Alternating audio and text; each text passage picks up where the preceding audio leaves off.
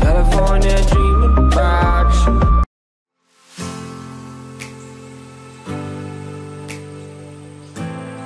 Thousands of pro-government supporters held rallies Saturday across Iran for the fourth consecutive day.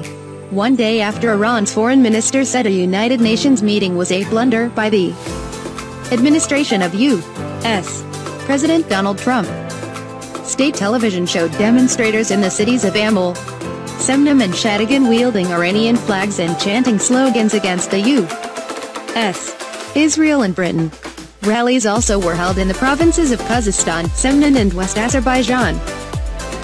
Saturday's rallies were staged one day after a United Nations Security Council held an emergency meeting to discuss the protests at the request of the U.S. The U.S. was criticized at the meeting for requesting the session to discuss an issue that's a member state said was an internal issue for Iran. After the meeting, Iranian Foreign Minister Mohammad Javad Zarif tweeted, "The UNSC rebuffed the U.S. naked attempt to hijack its mandate." Another FP. Foreign policy blunder for the Trump administration. Single quote. U.S. is watching. U.S. Ambassador to the UN, Nikki Haley, praised the anti-government protesters at the meeting amid criticism the U.S. is meddling in Iran's domestic affairs.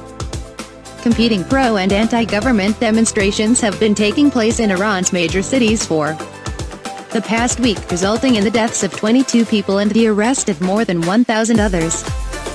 U.S. Ambassador to the United Nations Nikki Haley speaks during a Security Council meeting on the situation in Iran at United Nations headquarters in New York, Jan. 5, 2018. U.S. Ambassador to the United Nations Nikki Haley speaks during a Security Council meeting on the situation in Iran at United Nations headquarters in New York, Jan. 5, 2018. The U.S. is watching what you do, Haley said to Iran in her statement in Friday's meeting. She called the protests a spontaneous expression of fundamental human rights and a powerful exhibition of brave people who have become so fed up with their oppressive government that they are willing to risk their lives in protests. Single quote. Haley called on the Iranian government to stop censoring the voice of the Iranian public and to restore their access to the internet. She also said the international community should do more to support the anti-government demonstrators. U.S. President Donald Trump has also tweeted his support for the protesters. But critics of the U.S. position, including Russia and Iran itself, have said the protests are not the business of the international community. Iran's ambassador, Gholam Ali Khosrow, attended the meeting at the invitation of the Security Council. Speaking last, he said it is a discredit to the Security Council to hold such a meeting on Iran in the face of the conflicts taking place in Yemen and elsewhere in the Middle East. Russia's Deputy Foreign Minister, Sergei Ryabkov, criticized the U.S. push to hold Friday's meeting as an intrusion into Iranian affairs. Meanwhile, the protests continue after Tehran's prayer leader urged authorities Friday to deal firmly with those responsible for sparking more than a week of anti-government rallies. Iranian officials say a plot by the Central Intelligence Agency, Israel and Saudi Arabia is responsible for the unrest amid escalating tensions with the neighboring countries since Donald Trump won the U.S. presidency. Need to tread carefully.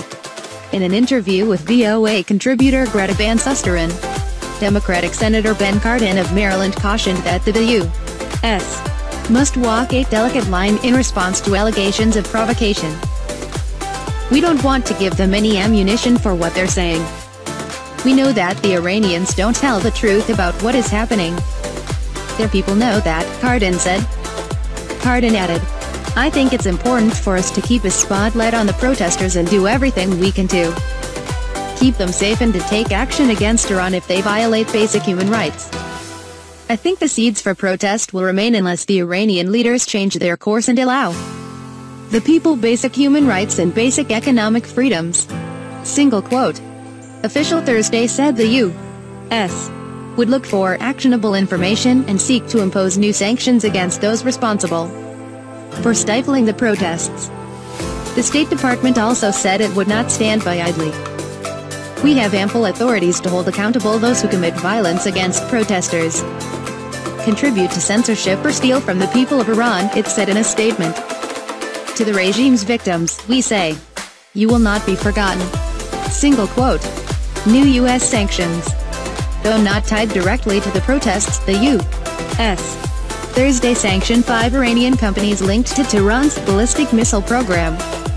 Ahead of Friday's UN meeting for UN human rights experts called on Iranian authorities to respect the right of protesters and said they are extremely concerned over the deaths and arrests that have occurred since the protests began.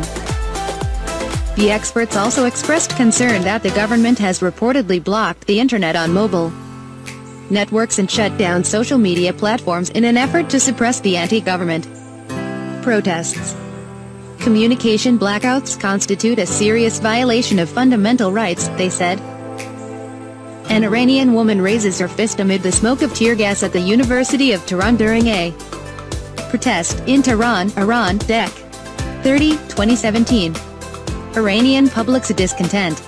The protests, which seemed to erupt spontaneously on December 28, have spread to many of Iran's smaller cities, towns and rural areas, with protesters focused on economic hardships and government corruption. But Iranian officials on Thursday insisted the wave of anti-government protests had waned. Still, U.S. intelligence officials warned Tehran is at a crossroads, noting the protests are the biggest outpouring of public discontent since Iranians took to the streets in 2009 following a disputed presidential election. The protests are symptomatic of long-standing grievances that have been left to fester. An intelligence official told VOA on condition of anonymity. Will it address the legitimate concerns of its people or suppress the voices of its own populace? Single quote. What is clear is that these concerns are not going away, the official said. File photo. Released by official website of the Office of the Iranian Presidency. President Hassan Rouhani speaks in a cabinet meeting in Tehran, Iran. File photo. Released by official website of the Office of the Iranian Presidency. President Hassan Rouhani speaks in a cabinet meeting in Tehran, Iran. Critics of Iranian President Hassan Rouhani, pointing to rising prices for key commodities like fuel, bread and eggs, say he has abandoned the poor. And even Ali Akbar Velayati, an advisor to Iran's supreme leader, told the semi-official ISNA news agency. The people's main demand now is for the government and officials to deal with the economic problems. Single quote. Growing U.S. pressure on Iran. In the meantime, Iran could face additional economic pressure from Washington. Trump is set to decide next week whether to continue to waive sanctions against Iran that were suspended under the 2015 international agreement to curb Iran's nuclear weapons development. The U.S. president has repeatedly attacked the agreement and assailed Tehran's military actions in Syria, Iran and Yemen. But some analysts warn the administration runs a risk of taking too harsh a line on Iran and seeing it backfire. There's really no reason for us to not waive the nuclear sanctions now, said Michael Eisenstadt, director of the Military and Security Studies program at the Washington Institute for Near East Policy.